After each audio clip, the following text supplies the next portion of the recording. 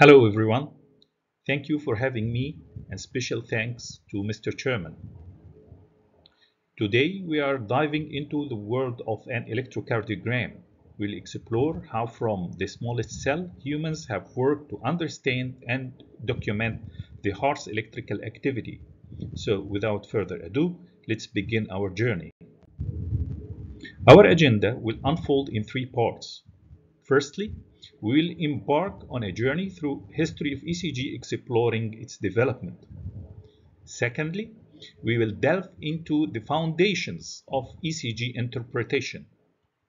Thirdly, we will engage in a practical example illustrating the interpretation of normal ECG. First, what is an ECG? An ECG is a graphical recording of the electrical activity of the heart. Let's begin by examining a myocardial cell at rest. In this state, the cell is entirely relaxed. Simultaneously, it is completely polarized, with the inner part of the cell is relatively negative compared to the outer part. A potential difference of minus 90 millivolts can be recorded across the cell membrane. The cell is in a state of readiness for stimulus that would trigger contraction. Upon arrival of the stimulus, the cell loses its state of polarization, depolarizes, and even reverse polarity, resulting in recording positive 20 millivolts in its inner part in relation to the outer part. Subsequently, the cell returns to its polarized state, ready for the next cycle. When looking at a group of myocardial cells, we observe a consistent pattern of behavior. Depolarization occurs sequentially in individual cells, spreading along the group. Consequently, different cells exhibit various stages of depolarization. That will result into a subtle potential differences across the group in certain direction. The same process occurs during repolarization, but the potential difference is in the opposite direction. If a galvanometer is employed across this group of cells, we can record minor potential differences in one direction during depolarization and in the opposite direction during repolarization. This forms the core concept of ECG recording, capturing potential differences between different parts of the heart during both depolarization and repolarization. However, the heart is not merely a group of cells, it functions as a pump. Like any pump, it requires an electrical component to control its mechanical part, ensuring the necessary synchronization for optimal mechanical efficacy and adaptation to varying workloads. The electrical impulse originates in the SA node, spreading through the atria. It encounters a delay in the AV node before swiftly traveling through the superhighway of the bundle of his and bundle branches. This process ensures rapid and uniform delivery of stimulating electrical impulse, achieving maximum synchronization and timely sequential contraction of different functional parts of the heart. How it all began. According to the documented history, in 1786, Luigi Galvani, an Italian physician and physicist at the University of Bologna, discovered the association between muscle contraction and electrical activity. He demonstrated that electrical stimulation should induce muscle contraction. In 1842, Carlo Matteucci, an Italian physicist at the University of Pisa, recorded the first electrocardiogram from a frog's heart. He used the frog galvanoscope invented by Galvani earlier. 35 years later, in St. Mary Medical School in London, Augustus Wheeler recorded the first human cardiac electrical activity using capillary electrometer. In 1895, inspired by the work of Wheeler, German physician Wilhelm Enthoven made significant advancements. He enhanced the capillary electrometer and devised a four-wave curve and named them A, B, C, and D. Later, after applying mathematical corrections for the inertia of the capillary electrometer, he introduced the now familiar five-wave ECG form, the PQRST.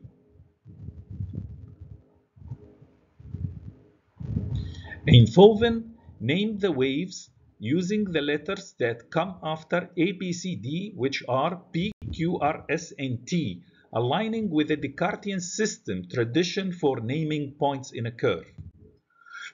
The first clinical ECG machine developed by Einthoven utilized a string galvanometer technology.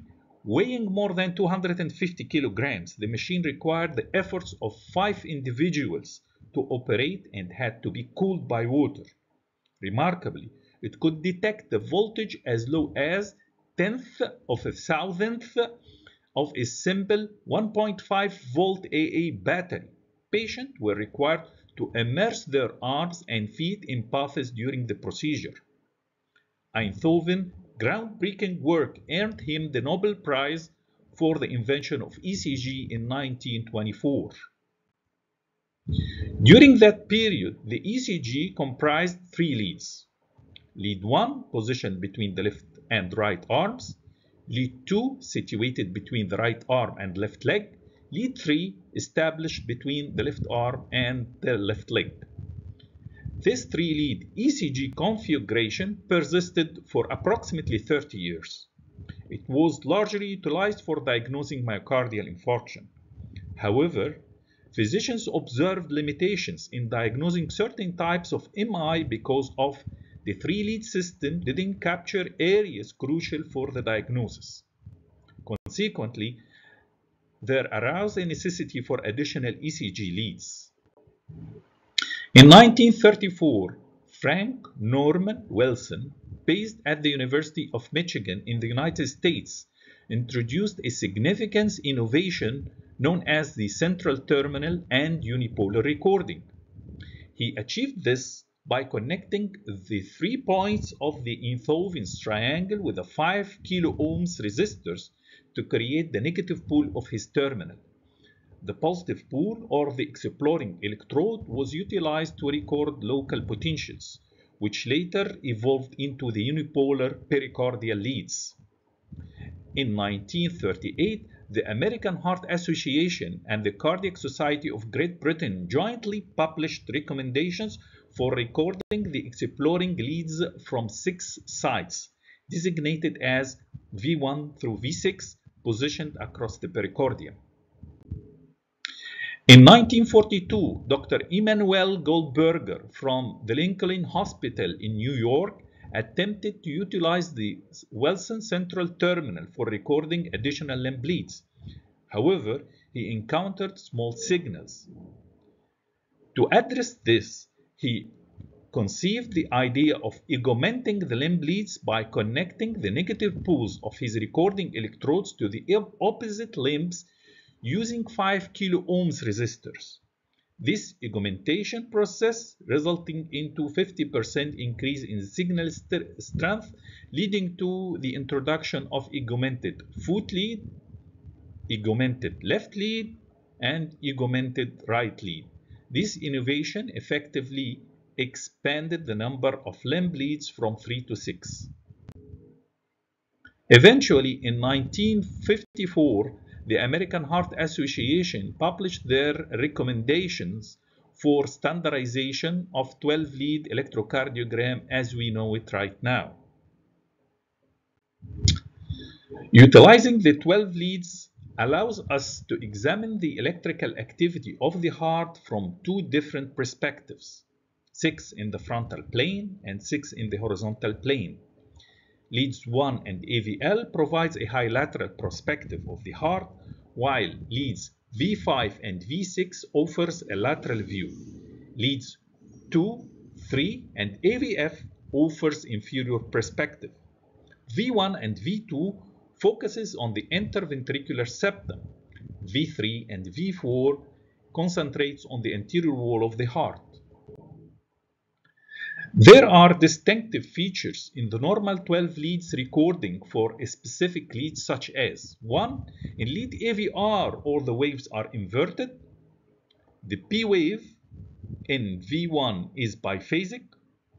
In the pericardial leads, the R wave of the QRS complex progressively increases in amplitude from V1 to V6. Similarly, the pericardial leads, S wave gradually diminishes from V1 to V5. To have a clean, accurate ECG recording, you should take care of your ECG recorder and follow certain steps during recording. First, you should do good skin preparation to reduce the resistance of the skin. Identify the leads, place limb leads, place chest leads, then use conductive gel, instruct the patient not to move and relax, check the calibration and paper speed, note artifacts and lead misplacements. After you finish, clean your leads, which is very important because dried gel is an insulator. Store your machine properly, taking care not to tangle the wires. ECG interpretation is simplified in 8 steps. Step 1 is calibration, time, date, and patient data. ECG calibration is crucial for accurate interpretation of amplitude. Proper calibration, whether done manually or automatically, should be insisted upon. Paper speed is an essential factor for ensuring precise time measurement. Adjustments in paper speed should be applied judiciously when necessary. ECG is a highly dynamic tool, and annotating the date and time is vital for establishing the chronological order of events. This chronological sequence is of an utmost importance in clinical assessment. Patient identification is a fundamental requirement in all medical documents, and ECG is no exception. Taking note of accompanying symptomatology during the recording may be essential. Most ECG recording media is sensitive to thermal variations, necessitating careful handling and storage. Consideration for more durable media, such as digital formats, is indispensable. Understanding an ECG, which is essentially a graph drawn on a graph paper, involves recognizing the significance of horizontal and vertical markings.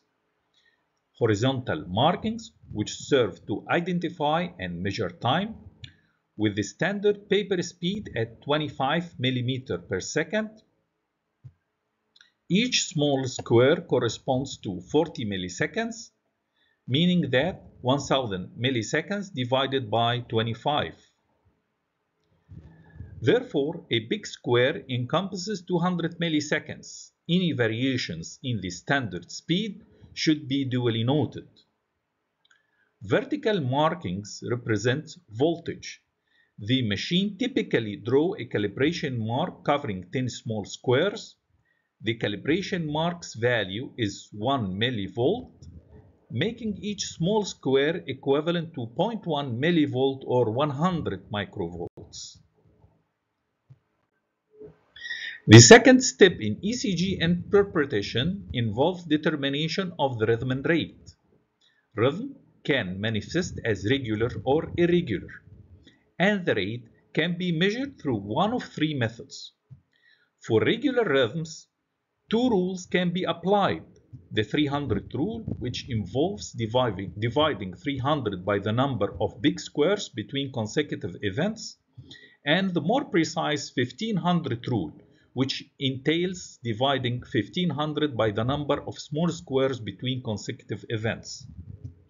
In the case of irregular rhythms, the 6-second rule is applied by counting the number of irregular events occurring in 30 big squares, providing the rate in 6 seconds. To express the rate in events per minute, one should multiply the count by 10. It is important to note that these rules only apply if the paper speed is set at 25 mm per second. The third step to evaluate the atrial activity in the form of the P wave. First, ask yourself, is the P wave present? And if it is not, where might be it concealed? Are the P waves similar? Examine the relationship between the P wave and the QRS complexes. Determine the P wave axis, which should be upright in the leftward and inferior leads and inverted in AVR. Assess the duration of the P wave, which shouldn't be more than 120 milliseconds, and evaluate the amplitude of the P wave, which shouldn't be more than quarter of a millivolt. The fourth step, determine the duration of the PR interval by counting the number of small squares from the onset of the P wave to the initiation of the QRS complex. This duration shouldn't exceed 200 milliseconds and should not be less than 120 milliseconds. Step 5. Take note of the QRS complex morphology in each lead. Assess if they appear uniform. Describe and measure the duration of each morphology. If any variation exists, always consider the widest QRS measured among different leads. The duration of the QRS complex ideally shouldn't exceed 100 milliseconds. One of the crucial factors in maintaining a narrow QRS complex, indicating simultaneous ventricular depolarization, is the specialized conducting system within the ventricle. This system encompasses the bundle of His, the right bundle branch, the left bundle branch, which is furtherly divided into the left anterior fascicle and the left posterior fascicle. Any pathology affecting any segment of this system can lead to the loss of synchronized cardiac depolarization, potentially reducing the mechanical efficacy of the heart. Here we will identify the right bundle branch and left bundle branch in ECG. In the scenario of right bundle branch block, the sequence of electrical stimulation is initiated normally across the interventricular septum and the left ventricle. As a result, the initial 80 milliseconds resembles a regular QRS complex. However, the activation of the right ventricle is delayed, taking a left to right direction. This delay manifests as a wide delayed R wave in lead V1 and a wide S wave in V6 and lead 1. Consequently, the QRS duration increases to 120 milliseconds and beyond. In the context of left bundle branch block, the conduction in the right bundle and ventricle initiates normally. However, due to the relatively small contribution of the right ventricle in the QRS complex, it is not presented. What we can see is an abnormal right to left activation of the septum. This results into QS pattern in V1 or significant reduction in the R wave, compensated by a wide delayed S wave. In the left leads, such as lead 1, AVL, V5 and V6, the typical S wave disappears. The activation of the rest of the left ventricle proceeds from right to left as usual, but in a slow, slurred wave presented as a wide, deep S wave in the right leads and a tall, wide R wave in the left leads. The QRS duration typically is wider than 120 milliseconds. After measuring QRS width, shift your focus to QRS morphology, paying attention to the following points. 1. The Q waves. While normal in certain leads, it is crucial that their width doesn't exceed 30 milliseconds. Abnormalities may arise if the Q waves are observed in other leads, such as V1 through V3. On the other hand, Q waves can present without restrictions in lead 3 and AVR. We'll proceed to the next couple of slides to delve into the QRS axis and QRS amplitude.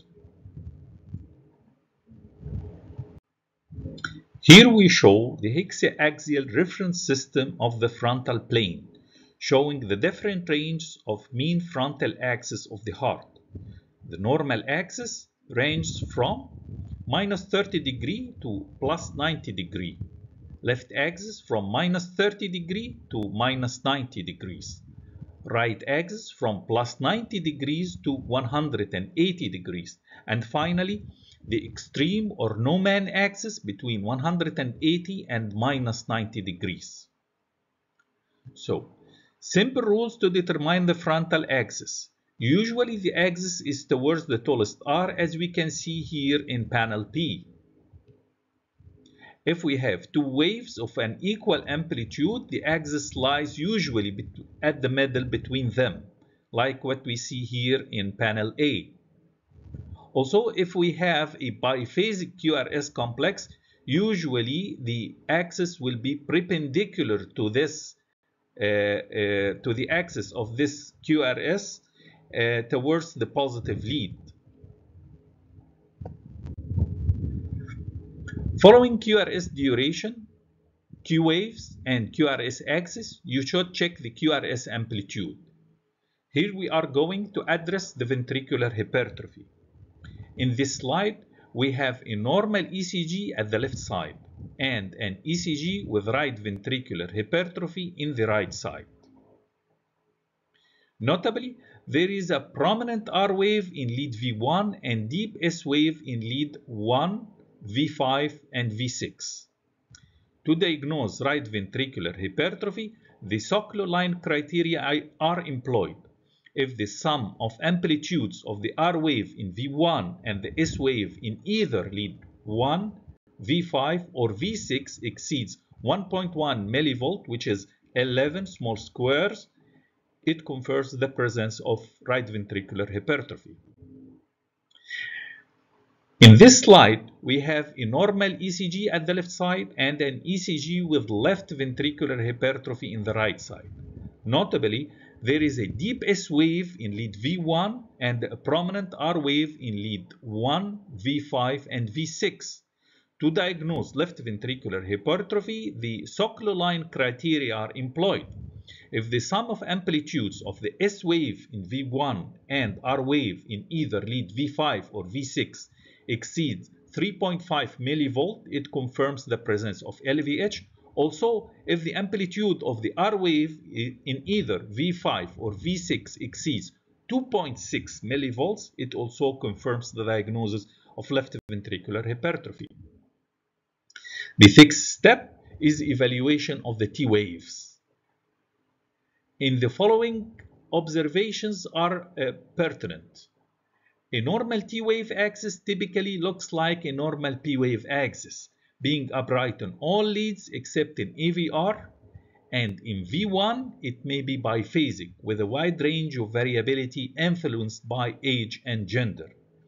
Any deviations from the expected upright appearance in most leads, particularly abnormal peaking or T wave inversion, should be duly noted. The seventh step is examining the QT interval. It is a crucial indicator for ventricular depolarization and repolarization duration. This interval commences from the start of the QRS complex and extends until the end of the T wave, determined using the tangential line method. Given the variations of the QT interval with the heart rate, correction is imperative before effectively interpreting its results. Several formulas are employed for this correction, with the Paget formula being the most well-known and straightforward. For extremes in heart rate, the most accurate is a Hodge's formula. A corrected QT interval less than 440 milliseconds and more than 360 milliseconds is considered normal. The methods of calculation will be demonstrated in an upcoming example. Step 8 includes evaluation of other components, including ST segment, which should be normally at the level of the TP segment, and other waves such as the U wave. Changes in T-wave axis and ST segment deviations are a definite marker for ischemic heart disease, among other things. But the most important feature of ischemic causes is that the regional distribution of the changes, which resemble and follow the coronary artery distribution. In the current slide, we will correlate between the culprit coronary artery lesion and the lead which reflects the changes. First, we'll start with the proximal LAD lesions.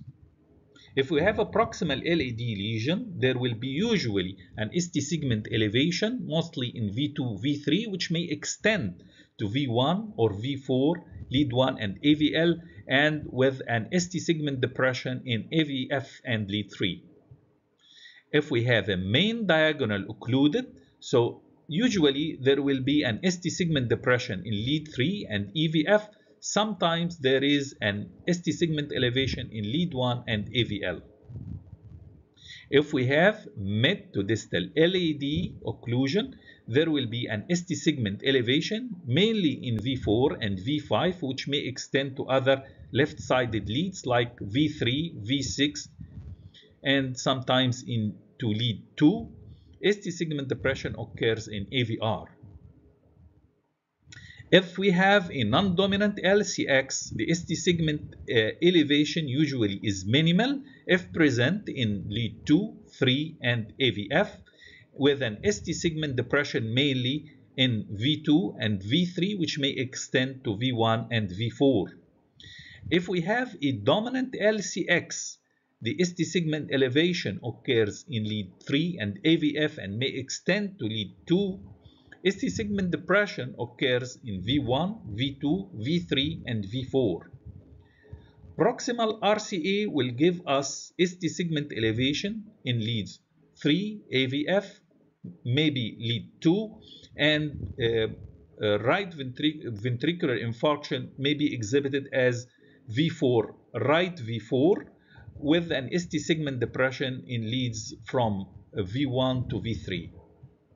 Distal RCA occlusion usually will give us ST segment elevation in leads 2, 3, and AVF, with ST segment depression in V1, V2, and sometimes in V3. Now moving on to the final section of our lecture. In this segment, we will explore the practical application of the concepts we covered earlier. Our journey begins with the initial steps of assessment of calibration and patient information. First, we should check the presence of patient information, and we may use any remarks or symptomatology marked on the ECG. Second, we will look at the calibration mark and be sure of that the 1 millivolt cover exactly the 10 vertical squares, or maybe more or less according to the amplitude. Then we will check the calibration of the recording speed, which is very important to imply our standard measurement of time. Then we will check the rhythm and rate. As we can see here at the bottom, we have a rhythm strip which shows regular QRS complexes. So we can imply the first method by dividing 300 by the number of big squares between two consecutive QRS complexes, giving us 75 beats per minute.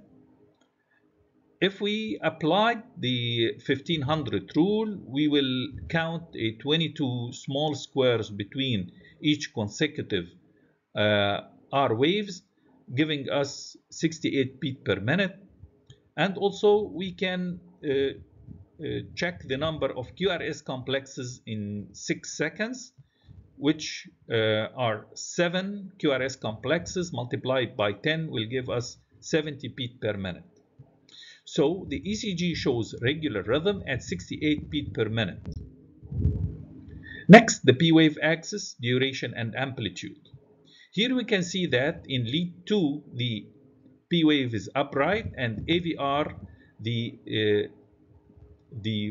P wave is inverted, That means that it has a right superior to left inferior axis, which is the usual sinus axis.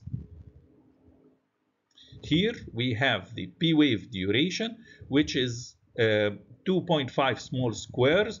That means it is 100 milliseconds, which is less than 120 milliseconds, the maximum for the P wave.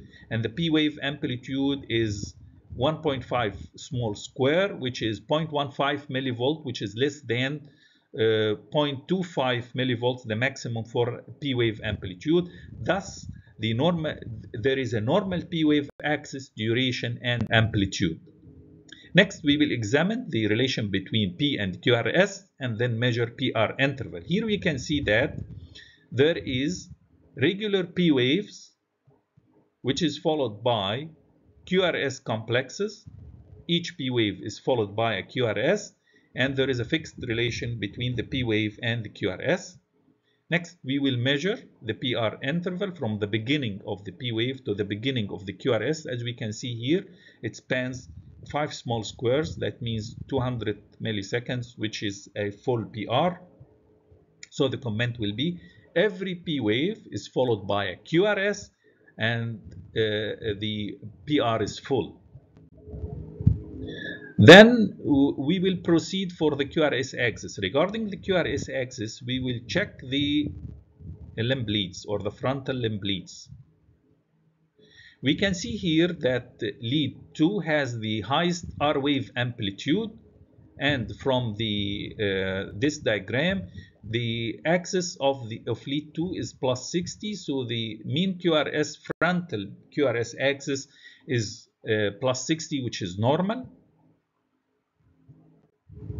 Next, we will check the QRS duration and QRS voltage. We will select the widest QRS, which shows 2 small square, means that it is 80 milliseconds, which is less than 100 milliseconds, meaning that the QRS duration is normal, and we cannot identify any line criteria for right ventricular or left ventricular hypertrophy. That's why there is a normal QRS duration of 80 milliseconds and normal voltage.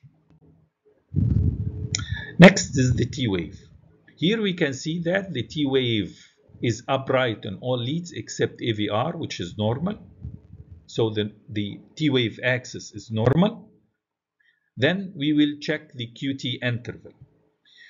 To check the QR interval, we have to measure 2 intervals. First, the actual QT interval from the beginning of the R wave to the end of the T wave, which is marked by the intersection between this tangential line intersecting the horizontal ECG baseline.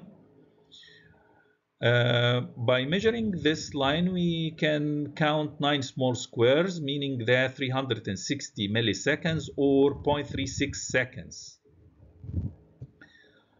Also, we have to check the RR interval to calculate the corrected QT. The RR interval spans 22 small squares, which means 880 milliseconds, which is 0.88 seconds.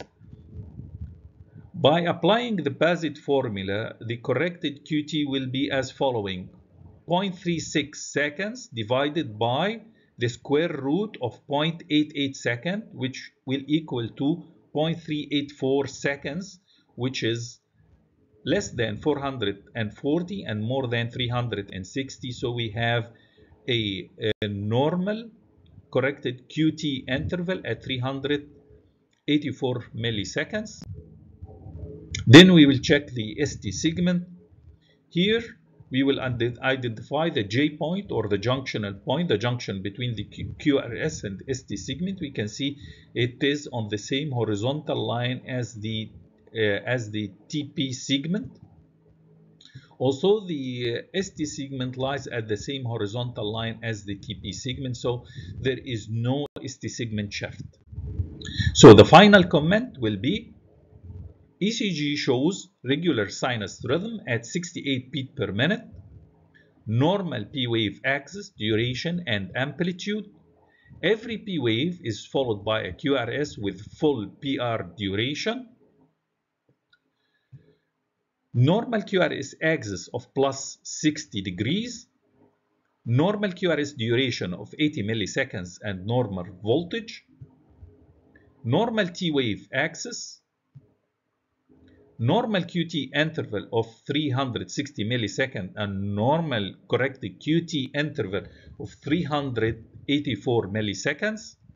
No ST segment shift. In conclusion, the ECG has been in clinical use for over a century. While many other diagnostic modalities have lost their value and become obsolete, the ECG remains a vital tool, contributing significantly to saving millions of lives. Despite the presence of sophisticated and expensive technologies, I, as an electrophysiologist, continue to place my faith and trust in the time-tested ECG.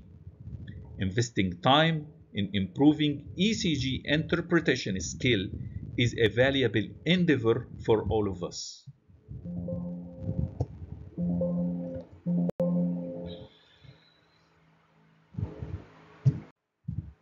Thank you.